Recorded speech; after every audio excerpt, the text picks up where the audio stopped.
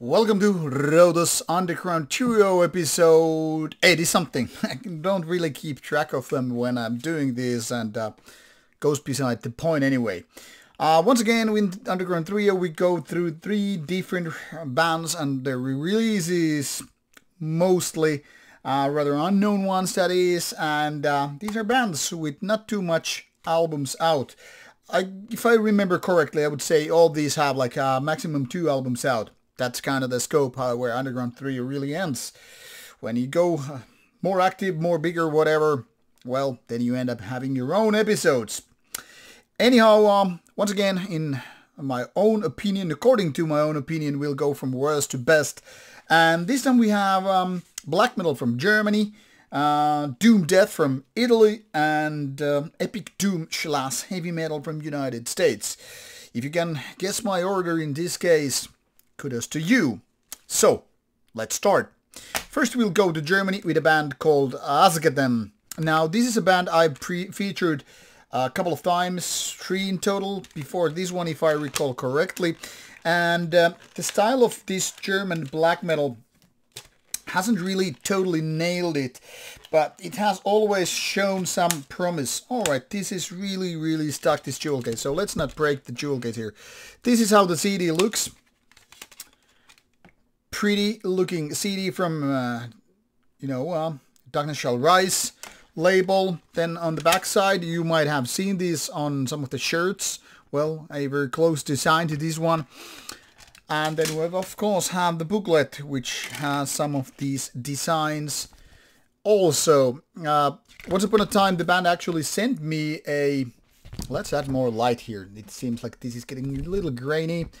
So once upon a time this band actually sent me a shirt with some of these similar symbols and all that stuff. Thank you for the band, and it's been an interesting journey for this band. Now, don't want to be the negative Joe here, but that's exactly what I'm gonna be, unfortunately.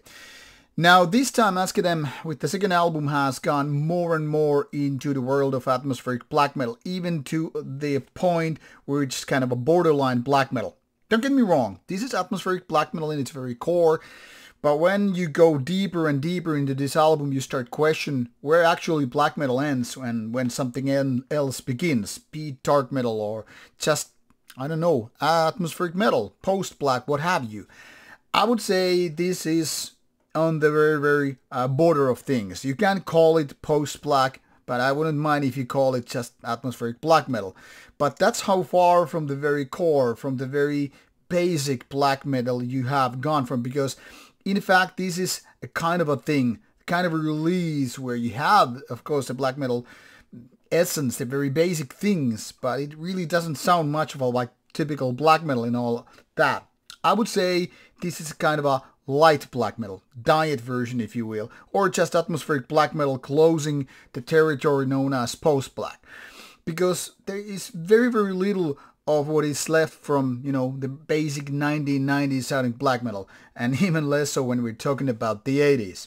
So you don't really have the danger, the violence, the raw sounding, cavernous, dungeon-like things here. And then you're asking, so what there is, if it doesn't sound really dark or violent or primitive or outright dangerous and all, what there is left? And I can say like, exactly, very little. Now, when we were talking about atmospheric black metal and the whole school of it, the whole sound of it, there it kind of boils it down. Meaning, you don't have so much aggressive riffing, not even memorable melodies often, but more like, let's keep the atmospheric parts created. Let's keep the atmospheric parts built. And that's what this is. This is just about creating the atmosphere. And when you remove a lot of those core essence out of it, be it production, vocals, whatever, there's very little left. However, I would say this definitely has certain black metal elements, and mostly it's about the crude production. It's not really super raw, but when you compare it to, say, more polished, more highly produced albums, this of course goes more towards the lo-fi department rather than the hi-fi thing. But it's not very raw, and that's why I partially put this on the verge of things. It definitely has some black metal essence parts, and then there is lots of like, I don't know why this is not more, I don't know, rawer than this, why this is more violent. It's just kind of a atmospheric black metal with not that good riffs, to be honest. I mean, there's so much potential here, but it's not reaching. It's almost like some of these songs are unfinished. Like you have the atmosphere, now you need something really, really cool. Be it keyboard parts, be it interesting melodies, be it some very, very cool vocal parts, and none of that is there. It's almost like the foundation is there, but the actual good songs are missing. Unfortunately so, because in fact, and like I said, this is me going to be the negative Joe, this is probably the weakest Azketem release so far. It's not useless, it's just like the antithesis of being memorable. Then we have Doom Death from Italy. This is actually from 2021, so a little bit older to the party, being on the big pile of review albums waiting for its turn. Autumnal Rites by Morticula and Rites. Two guys who have a kind of a gothic look if you go for the band photos and all. So they're already pointing out, yes, we are not your next black metal thing, even though there's tons of things you can figure out from the cover. You could really consider this to be black metal thing, or I don't know, even epic doom or whatever. Plenty of things you can figure out from the cover. But this is Death Doom. And first I was thinking, is this really that doomy? Or then again, is this really that much death metallic? And once I was like through the whole album first couple of times, I was like, yeah, it is indeed putting together both parts. The thing here is, this 30 minutes or 32 or whatever minutes of a thing is combining the kind of a old school 1990s, early mid-90s kind of a stuff, where you have the kind of a tragic elements of the doomier parts. That is Death Doom. Think about My Dying Bride, Catatonia, Anathema and the like from that era. And then you have, of course, those death metal vocals. Even the sound is more like early 90s, mid-90s kind of a death metal thing. But there is so much tragic parts and slow tempo. It doesn't really give you the more aggressive and heavier, brutal, darker aspects of, well, 1990s death metal. So it's putting these two different things together and making it sound, in a way, quite interesting. Unfortunately, the more spins you give it, the kind of a more obvious it is. This ain't made of killer songs or interesting parts. I mean, there are parts here and there which kind of get you going, and then they kind of let you down. I don't mean bad or negative, anything like that, but I'm saying these riffs and these songs don't really take you that far.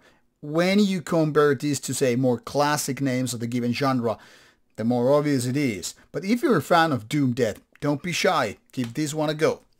And the best of the pile, I would put it into more traditional heavy metal department, but I get it why people would say it's kind of epic doom. This is Crypt Sermon with the Stygian Rose, and this features some really great heavy metal vocals. Doesn't really matter if you go for epic doom or heavy metal when it comes to vocals, it is exactly that. You have a kind of a Ronnie James Dio vibe into it, and yes, this sounds epic, this sounds dramatic, and never aggressive. That is, this is definitely tapping to the veins of epic doom and heavy metal. Now, I think it's more like a nitpicking thing, whether you put this into more certain given genre or you just go with both, because both things, in my opinion, apply here. The first band I was thinking of when I was listening to this album is the Swedish band Sorcerer. I would say Sorcerer is the better version of this band, and these are basically for the same kind of audience. Then again, my colleague actually said it very different ways, but still talking about the same band. He said Sorcerer is actually the lamer or not as good version of Crypt Sermon. So I guess it depends from which corner you come from, which kind of preferences you have from epic doom or traditional heavy metal. But this album, you can expect good production with really good vocals and definitely at least decent songwriting. Not for everybody. If you're looking for faster tempo or more brutal approach to metal, be it death metal, black metal, whatever metal, might not be your cup of tea. But if you have a soft spot for, you know, epic doom or traditional heavy metal, both in optimal cases, this is definitely for you to check out. So, Crypt Sermon from United States, give it a go. All these bands are, of course, included in the description box with the respective links, so give it a go, whatever ways you prefer. I mean, if you like all of these given styles, go check them out all individually, or if you just go for cherry picking, do that. Now off you go, more reviews coming for you very soon. Take care and stay metal.